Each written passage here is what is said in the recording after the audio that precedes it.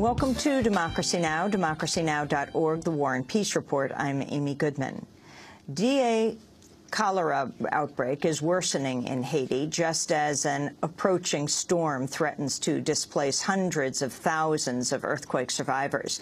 New figures show that 105 people have died from cholera since Saturday, bringing the death toll so far to 442. The United Nations is warning the outbreak could spread drastically when Tropical Storm Thomas makes landfall Friday.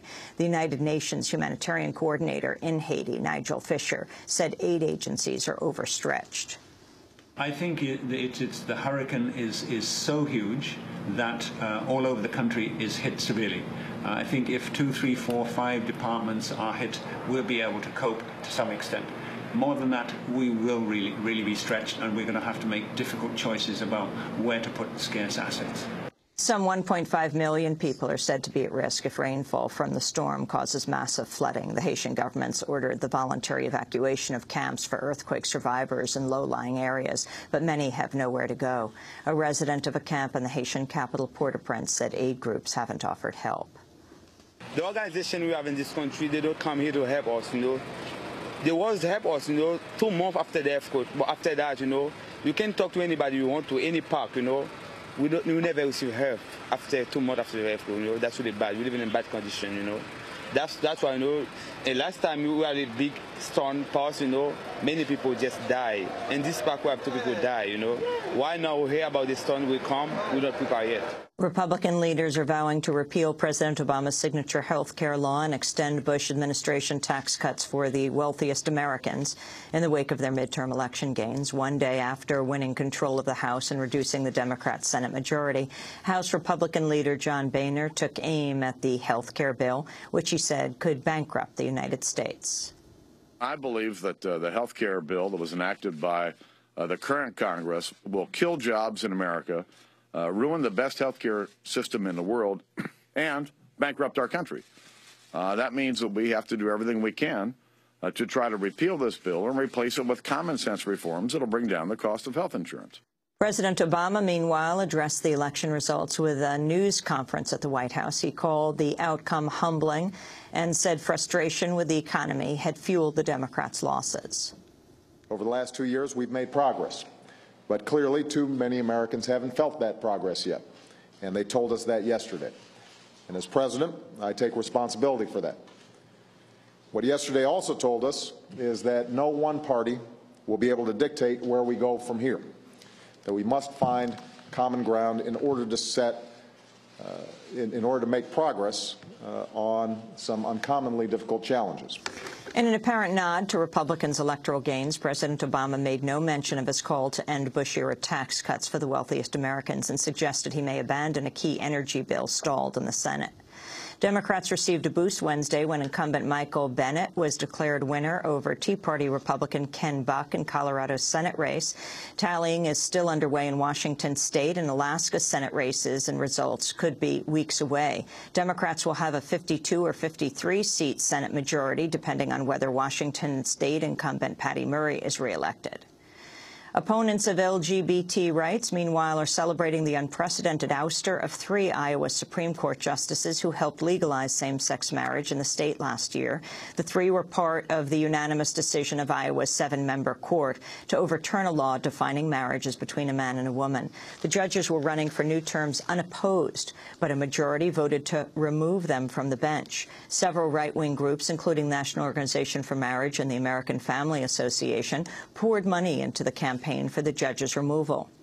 In a statement, the judges criticized what they called, quote, an unprecedented attack by out-of-state special interest groups. The Federal Reserve has unveiled a new stimulus measure to inject some $600 billion into the nation's banking system. On Wednesday, the Fed said it would continue to purchase U.S. Treasury debt to boost demand for government bonds and keep interest rates low. In Pakistan, at least 12 people have been killed in a series of U.S. drone attacks. Pakistani officials say the strikes targeted suspected militants in North Waziristan.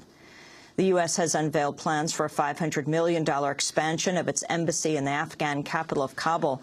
U.S. Ambassador Carl Eikenberry says the project will be completed in June of 2014. Israel has suspended strategic dialogue with Britain over a British law allowing the arrest of visiting foreign officials accused of human rights violations. A number of Israeli military and civilian leaders have canceled trips to Britain in recent years over fears of arrest for war crimes. In a visit to Israel, British Foreign Affairs Secretary William Hague pledged that the law will be repealed. It's important that Israeli politicians are able to visit the United Kingdom. We are changing the law. It doesn't just affect Israel, it can affect other countries as well, so that any arrest in the United Kingdom as a universal jurisdiction would have to be one that had a reasonable prospect of a prosecution, so that it is not used for trivial or political reasons. The Mine Safety and Health Administration says it's filed its first legal action to compel the coal giant Massey Energy to address safety violations at a Kentucky mine. On Wednesday, MSHA said Massey is engaged in a pattern of violation of health and safety standards at its mine number 1 in Kentucky's Pike County. The move comes as regulators continue to probe the April 5th deaths of 29 miners at Massey's Upper Big Branch mine in West Virginia. A top CIA lawyer is asserting the kidnapping practice known as extraordinary rendition is legal under U.S. law, even if it leads to torture.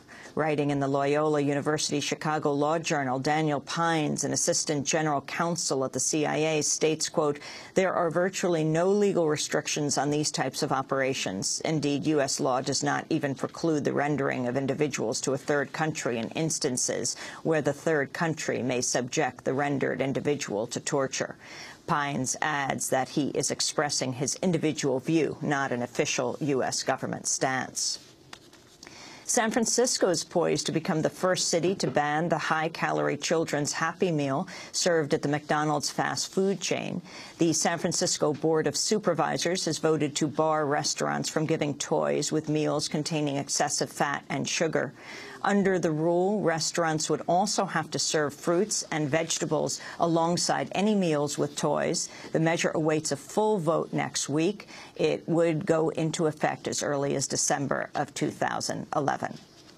And those are some of the headlines. This is Democracy Now!, democracynow.org, The War and Peace Report. I'm Amy